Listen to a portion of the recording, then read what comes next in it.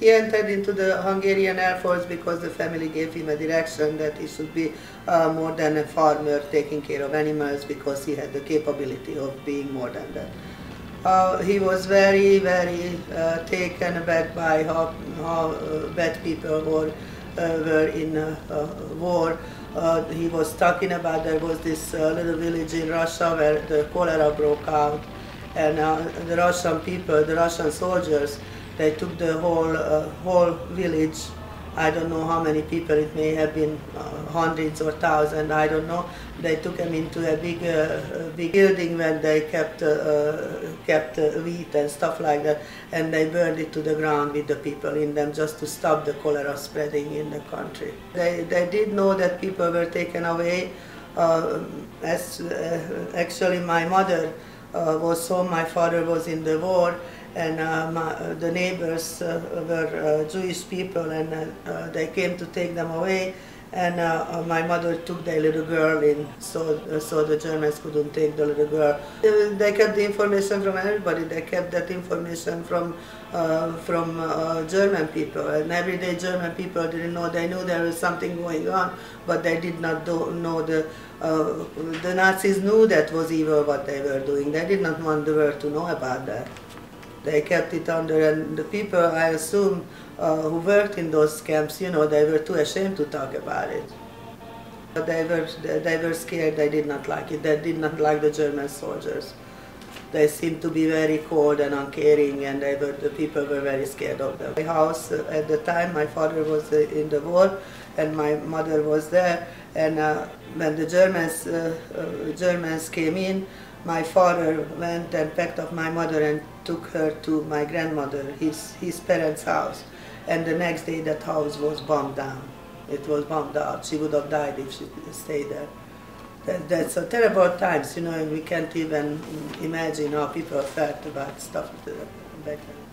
It probably didn't have much of an effect, because my grandmother took the little girl in, and then the family, other side of the family was called uncles or aunts, I think, and the little girl was there only a couple of few days, and the family came and took the little girl. It was just a kind of on the moment spur, you know. They knew that it's not good what's happening, so my mother decided to hold the little girl back. He hated it. He suffered a lot, you know. He was shot down twice. Had the scurvy. They ate rotten food. They ate molded bread, whatever they could put their hands on, because they were hungry. And at one point, you don't care if it has a little mold on it or it was terrible, terrible. Yet he talked about it all his life. He made lifelong friends. When he realized that the Nazis had killed millions and millions of Jews, everybody felt terrible. My father felt terrible. If he refused to go to the war, he would probably be executed. That was a very controversial war, and the Hungarians were pulled into it, and he was an officer and he had no other choice. He thought he was fighting for his country, so the Russians won't come and take over, and they were really afraid of the Russians. My father was terrified. At the end of the World War II, when the Soviets took over, my father and his platoon, they got a bunch of trucks and got all their families on the truck, and they drove to Germany, so they fall into American hands, not the Soviets, not the Russian hands, because they were scared of the Russians. They were brutal, and they were hoping the Americans would take care of them, which they did.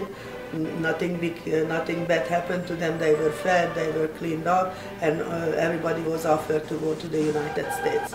But my father and mother decided not to, because of the parents here in Hungary. I mean, back in Hungary, they were afraid what's going to happen to them, so they decided to go back to Hungary.